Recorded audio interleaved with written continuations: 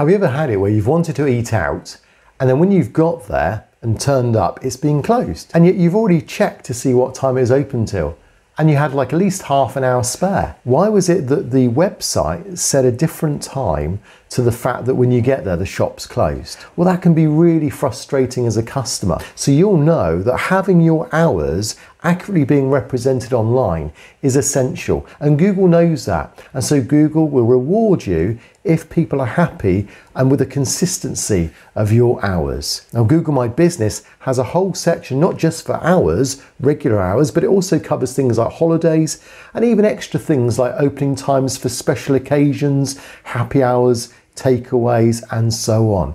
So have you checked your hours? Are they regularly being updated? Do all your holidays match what your hours are for your shop or your business? Well, this is going to cover all those things today, plus a load of things that you may not have considered. So here's a few things. Should I always put 24-hour opening? Is that going to be an advantage?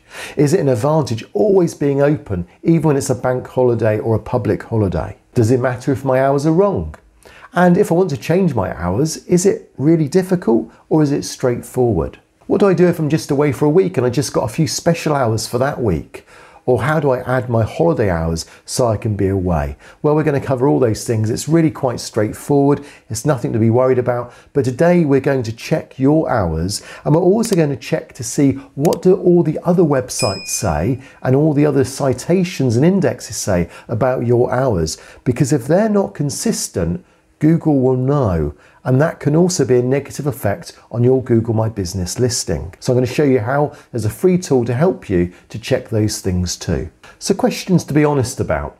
Here's one to think about. Do my hours actually benefit my customers? So do you find that a lot of your customers are contacting you at a certain time and actually that's the time when you're closed? I mean, years ago, people used to close half day on a Wednesday in the UK. And also people used to close for lunch between say 1 and 2. But if your customers are coming to you at that time, is that the right time to close? Only you can answer that. But that's one of those questions to be honest about today. Think about your customers. Are they demanding a different type of hour set from you? And would that give you more customers for your business? Now, by saying you're always open and always blasting out 24-hour opening when it's not true, you could start to look desperate. I've often quoted this and said, avoid desperation. It shows and takes away your dignity. And that would be my advice here.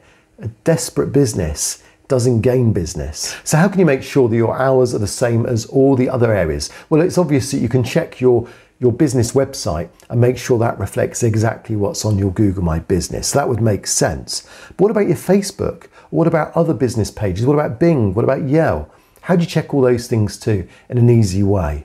Well, as always, I've got a free tool for you. This time, this one's going to be Bright Local. Let's have a look at it. On this free citation tracker, you can see how you can check your hours. You can make sure as you go to others that they're also all correct when you go to those citations. And so it's just a case of simply doing a scan, checking where you're found on the internet, and then making sure your hours are consistent. You may have heard of NAP, N-A-P, name, address, phone number. And really you could add to that hours as well as a few other things. Just check those things, make sure they're consistent. And what about 5 p.m? Is it the same as say 1700?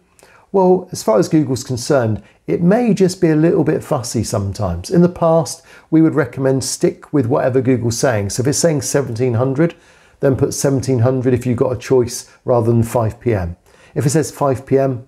on both, then try and keep that consistency too. All those little things will add to what's considered as an authority, trust, and expertise, which is what Google's looking for. So to add hours to your business, you can type in your business name into Google, and then one of the ways to get there is if you click on Edit Profile, and then you'll see hours, and then you can decide on whether these hours are accurate. You can add various hours, you can close or open. But of course, if you're opening or closing because of COVID, then you've got options here as well. Or you can click on hours here, and again, you've got exactly the same information. So that's one way to do it. The second way is you can actually just log in or just check your hours first of all by clicking on here, and you'll see then that what's some 9 till 5 on my business. This was updated 2 weeks ago, which shows again an accuracy to Google, so that's another good important signal. Let's just show you, if I was a restaurant, I can click on home in a restaurant, and you'll notice if you've not updated your hours, you can click on update business hours here, so that's another way to do so. If you haven't added hours before, which in this case on this business I haven't, then add hours is another option that comes up as to complete your business. So you really need to do this. If you click on this, it just takes you to the same place, which is info on the left hand here. So I just get that a different way by click on info, and then you've got add hours. And then you've just got to decide really on what times you're opening for. Now I'm going to pretend that we're open from 8 AM. And I'm also going to show you that, say we're open from 8 till 10 PM. And some have asked, is it worth having 24 hours? Because that's another option. And 24 hours really isn't helpful, because at the end of the day, if you're not open 24 hours, so what restaurant would be open, say 24 hours? It's unlikely. If you're not open 24 hours, that's going to cause disappointment. So that's why 24-hour opening is only really useful if that's exactly what you're doing.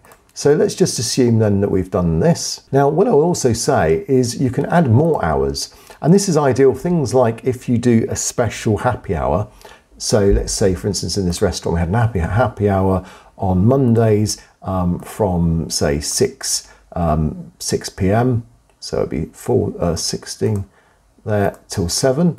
So you can just do that. And that will then just show as an extra hour section, and that will show as like an extra happy hour. And you can have all these additional things that are known as more hours. So it comes under the more hours section. So you need to know a bit more about that if you feel that would apply. And also there are special hours, things like holiday hours that you need to consider as well. So we just go to my Zanet Design one. So you notice these are my standard hours, but I also have holiday hours. So I've got no special extra hours like I did with the restaurant, but here for holidays, I can fill these out as well. So things like if it's a New Year or Christmas or an Easter or a bank holiday, then all these things can be added too. And you'll get emails that come through to ask for that. And again, every time you update it, it then just gives a signal to Google that you're very much ahead of the game and that you're keeping on top of your hours. And there have been occasions where Google have even shown that the hours have been updated on a particular listing. So on the community, we recently asked the question, if you were having an option to open 24 hours, would that be the right thing to do? Is that true or false? Opening 24 hours will get you more customers. Well, as you can see here, 19% said true, 81% said false, and it is false. The idea of getting more customers by going to 24-hour opening is not going to work on that alone. If you are opening 24 hours, then that's slightly different. But on the whole, unless it's true, then it's best not to put it. So if you want to know more about more hours, then there's a good explanation here on the Google My Business help page where it explains that these more hours are to enable you to set things like dine-in hours, take-out hours, so you can just make some changes so that it's not just about opening, but it's also about special times that are applicable as well. And so that's literally just a case of going to your business profile and updating the info under more hours. So in conclusion, what can you do today? Well, today, these are the things you're going to do. You're going to use that free tool by Bright Local, and you're going to check to see, are your hours consistent across all your citations and indexes? The second thing I want you to do is just look at your competition and check their hours too. And are you missing a trick? Are they doing something with their hours that you haven't considered? Do they have a happy hour? Do they have a delivery service with a special time at a certain time that you could repeat for your business? Is there something you can learn from your competition? So just check it out, do a search and see what their hours are too. And think about your forthcoming holidays and your bank holidays, your national holidays, and just make sure they're up to date too on your Google My Business listing. And that's the 3 things that you need to do today. And hopefully you've really benefited from just seeing that changing your hours doesn't take a lot, but actually could make a big difference to how your business is viewed by your customers. Now tomorrow I've got a really important tip regarding your categories. And there's lots of questions about categories. Categories could make or break your business if you get it right or if you get it wrong. So make sure you visit me on day 3 tomorrow and we'll talk about categories. I'll see you there.